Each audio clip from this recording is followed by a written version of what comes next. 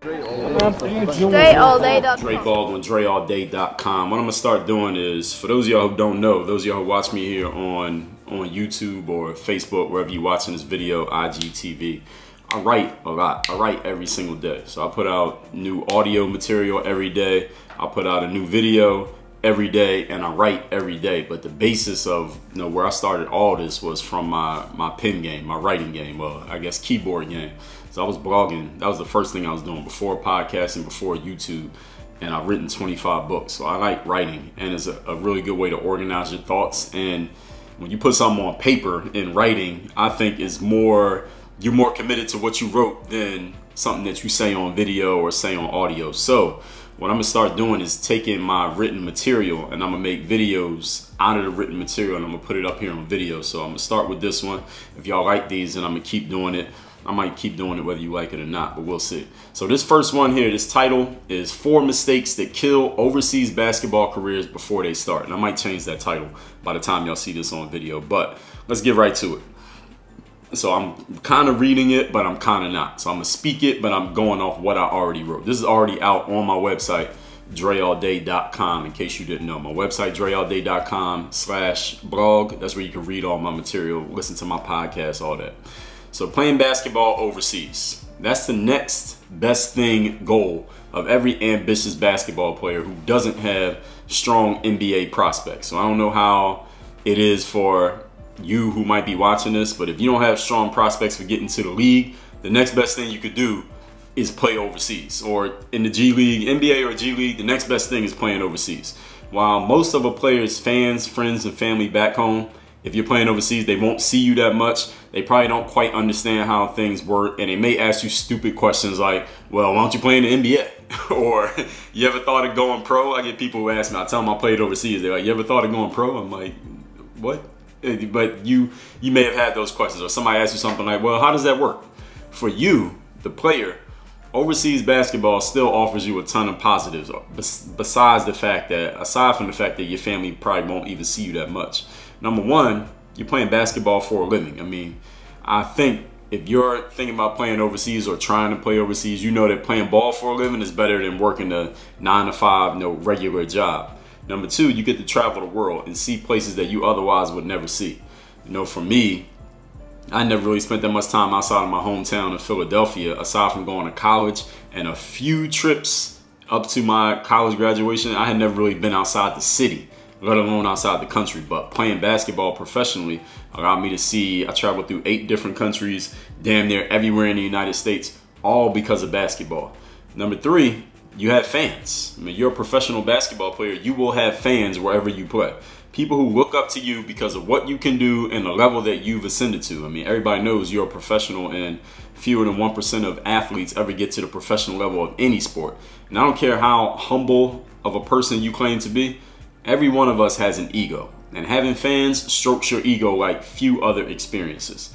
Number four, you're doing what many basketball players attempt but fail to do, which is get your foot in the door and stay in the room of pro basketball, hopefully building a career for yourself and making a name for yourself in the process of doing that. I'm just checking my light here. All right.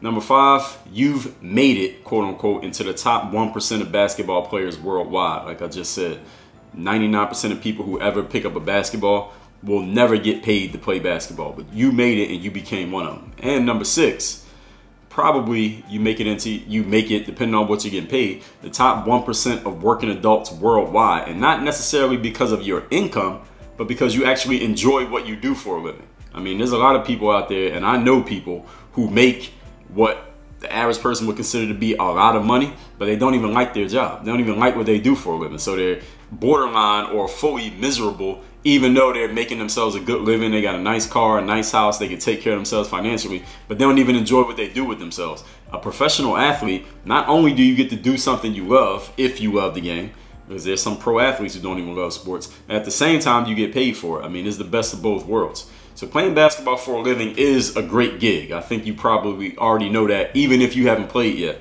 I don't need to sell you or anyone else on, hey, you should play basketball for a living. Most people already have sold themselves on that before they even make it, or even if they don't make it. I've never met a person who needed to be convinced to keep playing basketball if they knew they had a chance to make money from it. Now, I'm sure there are a few such people out there, but I haven't met them. But anyway, the much bigger challenge is at the other end of the spectrum.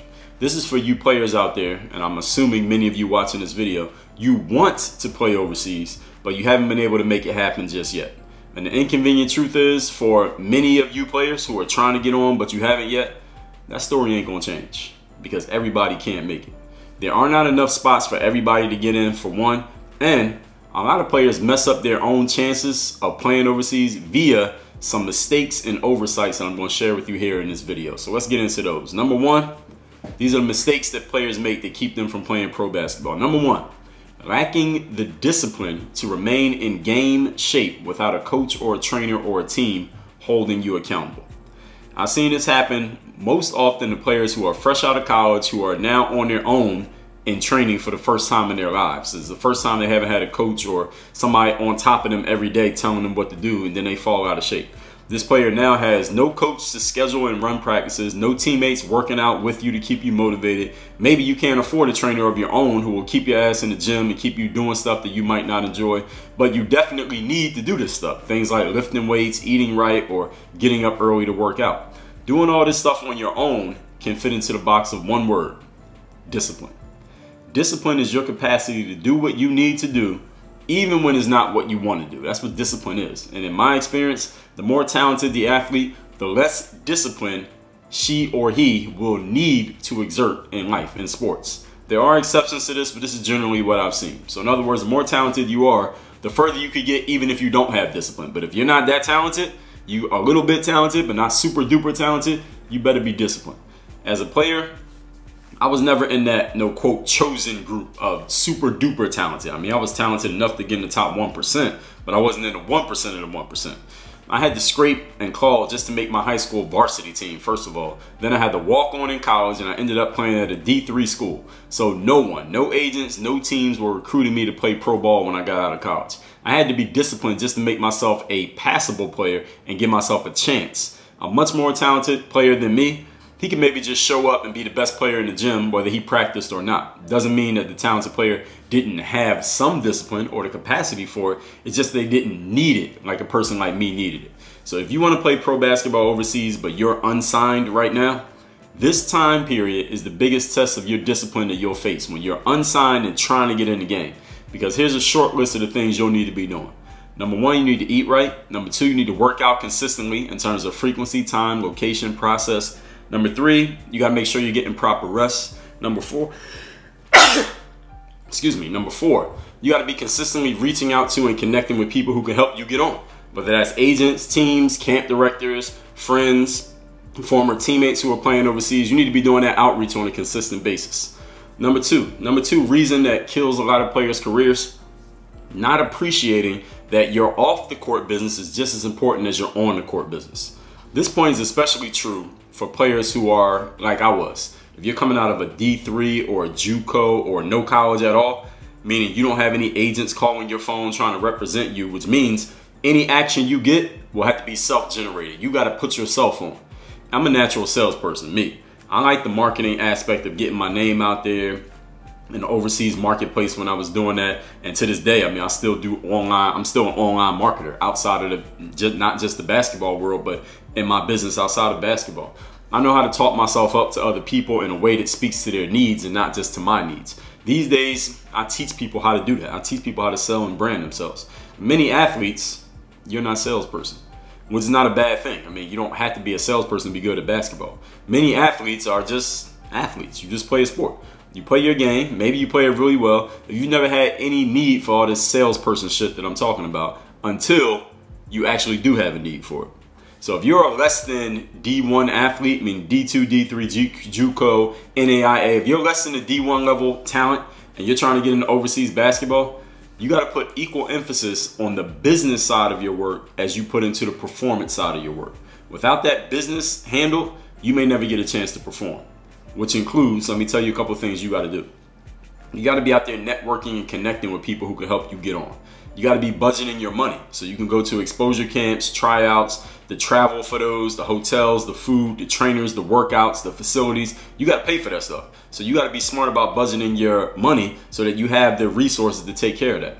What about having people in place who can help you facilitate your needs? So if you need to go to the airport, you need somebody to pick you up from the airport. Where your stuff is going to go when you're overseas. If you get a gig overseas, your first gig, you ain't got enough money to get your own place yet. So where you going to put all your stuff? You know, who's going to hold you down while you're away and make sure your things are taken care of? This is a little thing, but it's a big thing. Taking care of if you got kids, if you got pets, if you got a car, making sure your bills get paid, that life stuff, who's going to help handle that for you when you're away playing overseas? Everybody walking this planet, understand, has a dream. And for some of us, life gets in the way of us achieving our dreams. So achieving our dreams. Anything that's not your play on the court, consider that the life part of it. All right, everything other than basketball is life. Don't let your life get in the way of your game. Another mistake that players make when you're trying to get on overseas is you give up when it seems like nothing's working. All right, this is probably the main mistake right here that kills everything. This seems like such a trite thing that you don't even need to say it, yet it's the #1 killer of dreams for all human beings in anything, in any ambitious endeavor. Don't even have to be sports, male or female. As I said earlier, professional basketball is a 1% industry.